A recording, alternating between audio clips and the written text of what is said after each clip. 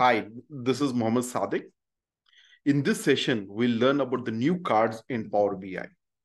See, in the previous session, we have seen about the cards, the multi-row cards and things. So in June 2023 onwards, so Power BI, Microsoft Power BI has come out with the new cards, which has more rich in the visualizations. Okay, we can have multiple cards into a single panel.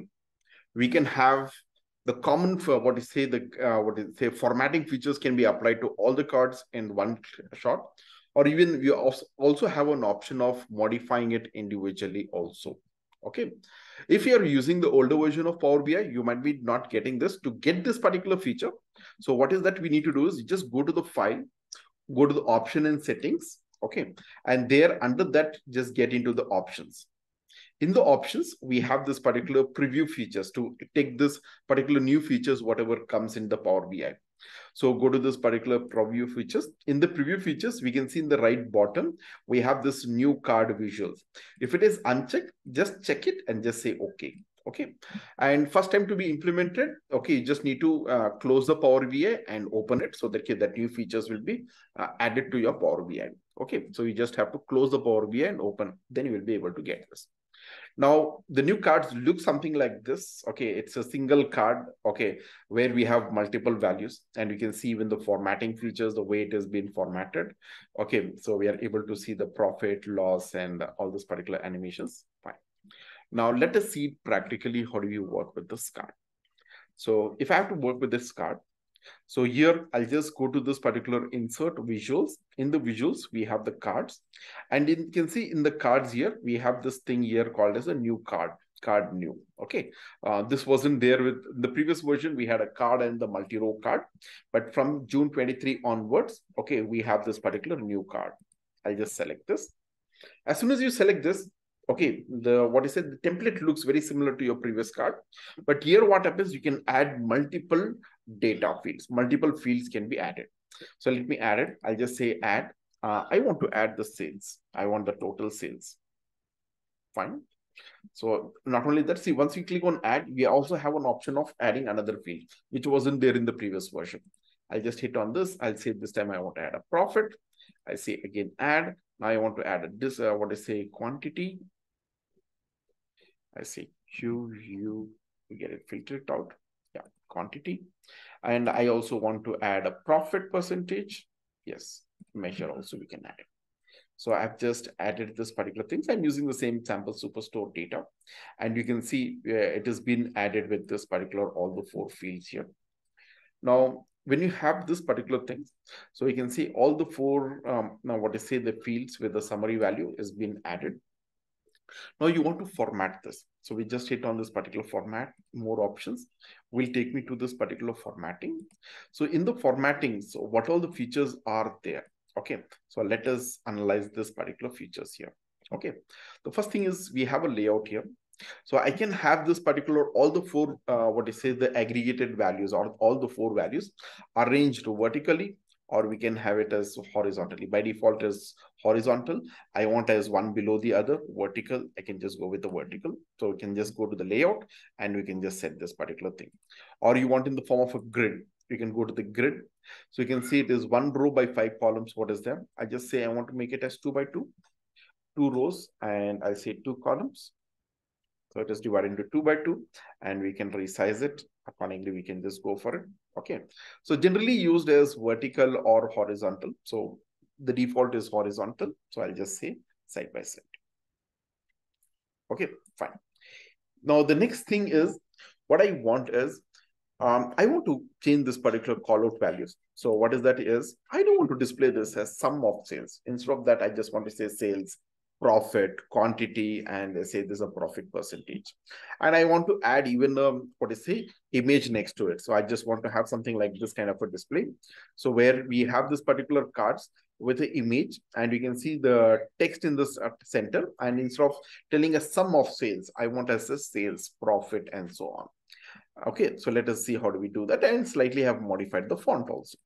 So for doing this, so what is that we do is we'll just select this particular card and we will go to this thing called as callout.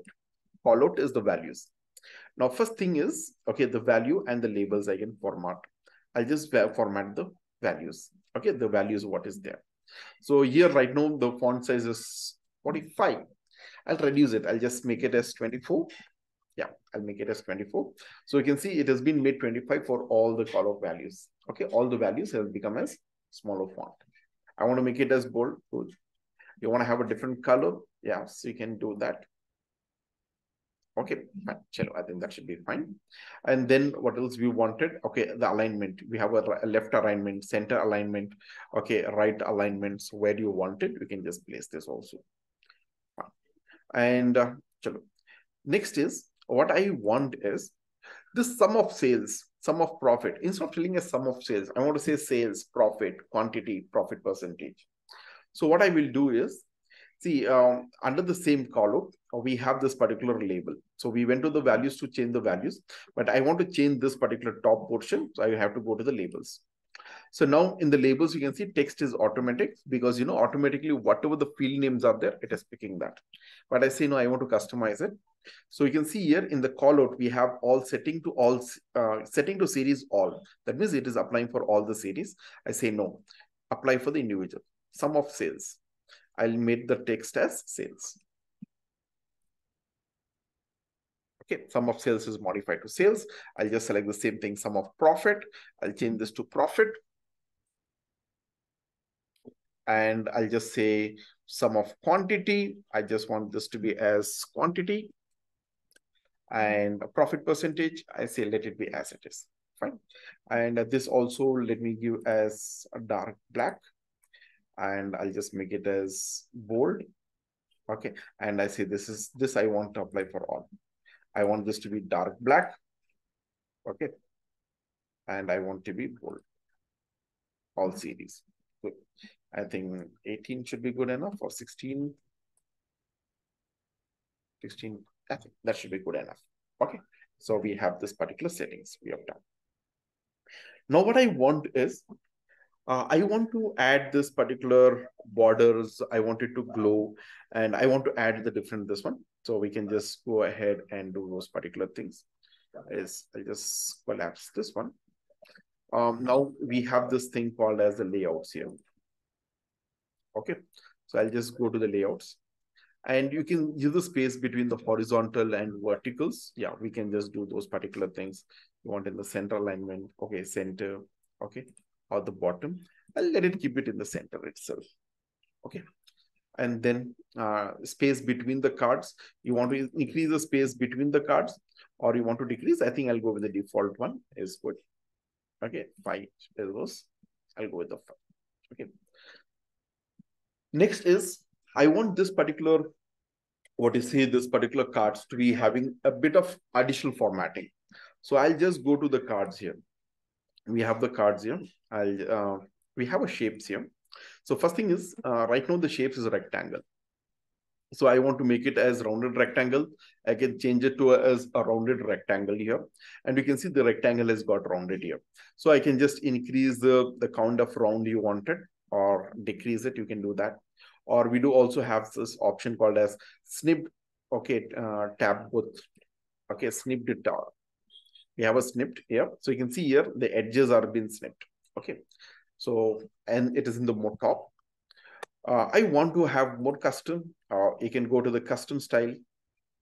You can see all the four top corners are there. So, okay, all the corners are there. Top left, top right, bottom left, bottom right.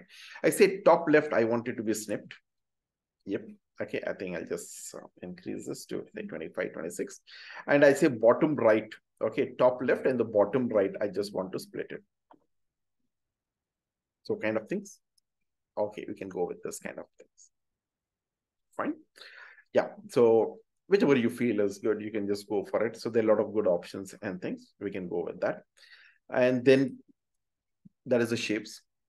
Now, apart from this particular shapes, you want to change this particular image and all these things. You just want to add it. So we can just go for the cards. Under cards, you can see we have this fill option. Fill is like, you want to fill the color or something. So you can just go to that. So anyhow, by default, it is filled with a white color. So I want to have, say, kind of a light gray color. all filled with a light gray color, so we can differentiate the kind of borders and things. And you want to have a background image or something, so you can just add it. I want to have a border, yeah, border again there, but you want to have little kind of a thick borders with the different colors. Yes, you can do that.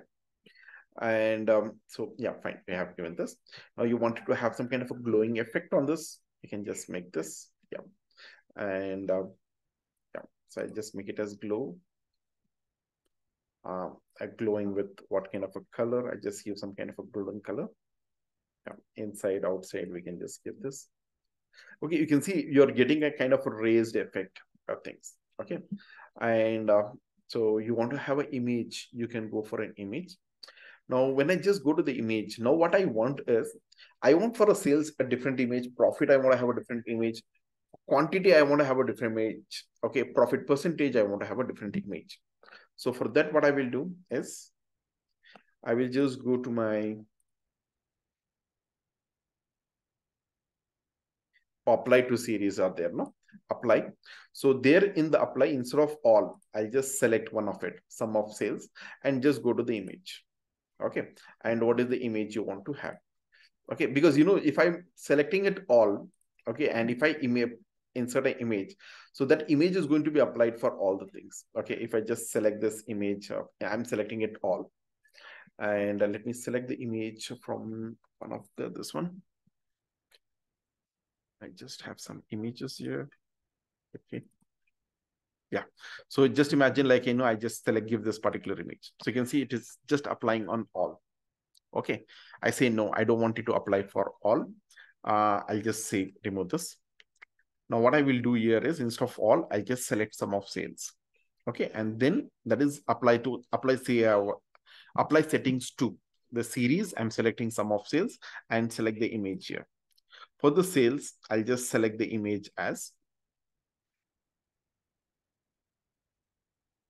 browse.